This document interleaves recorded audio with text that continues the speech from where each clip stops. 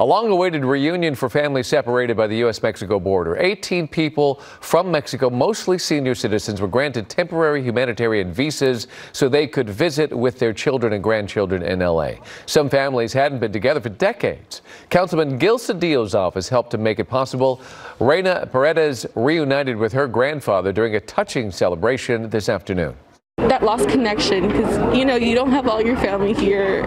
They're in different parts of the world, and just to have that honor to have them close to you at least once in a lifetime, it's something to be grateful for.